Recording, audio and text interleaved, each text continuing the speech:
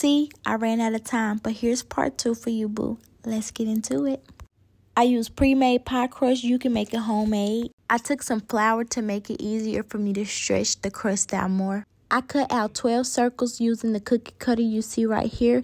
You can find this along with other items linked on my Amazon storefront. I'm making this dough stretch because I only had one roll, but of course you're going to have two, so you won't have to do all this, but this is what I did.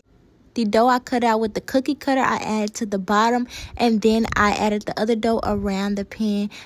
Added in the filling, folded the remaining dough. I made a total of 12 and it turned out like this. I made a homemade caramel sauce, but you can get the bottle from the store, of course. I drizzled the sauce on each one like this. When I added them to the oven, I added butter, sugar, and cinnamon on top, and this was the outcome. You guys have to try this recipe. Comment and let me know how it was.